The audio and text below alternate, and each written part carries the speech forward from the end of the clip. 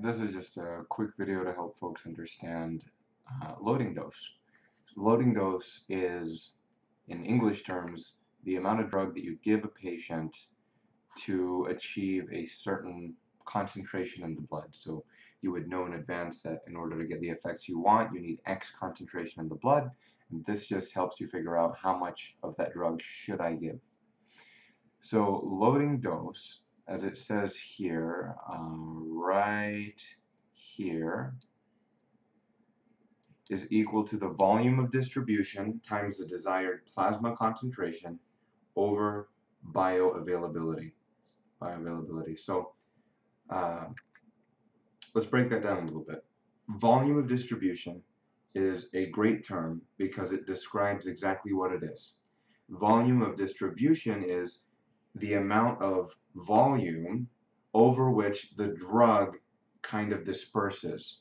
So if it's a very, very, very, say, hydrophilic drug and it's going to stay stuck right there in the blood, it's not going to go out into fat, it's not going to store itself in tissues and tendons and bones and wherever else.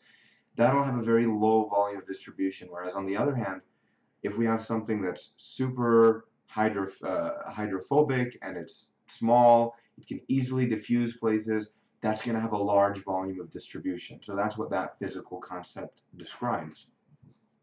The desired plasma concentration, like we mentioned, is the concentration of drug you're trying to achieve in the blood.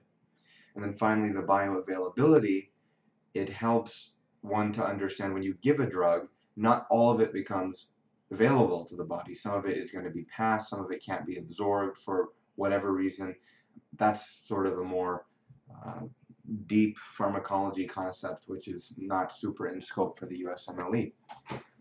So when we're doing this calculation, we're just looking for that bioavailability, which might also be given as the variable F.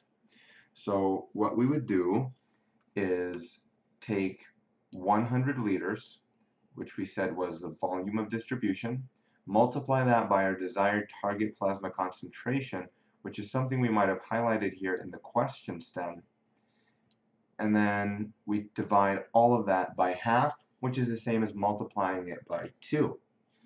And that is going to equal 200 milligrams because 100 times 1, the liters cancel out, times 2 is 200 milligrams. And that would be the amount of drug you would give to achieve a plasma concentration of 1 milligram per liter. That is loading dose.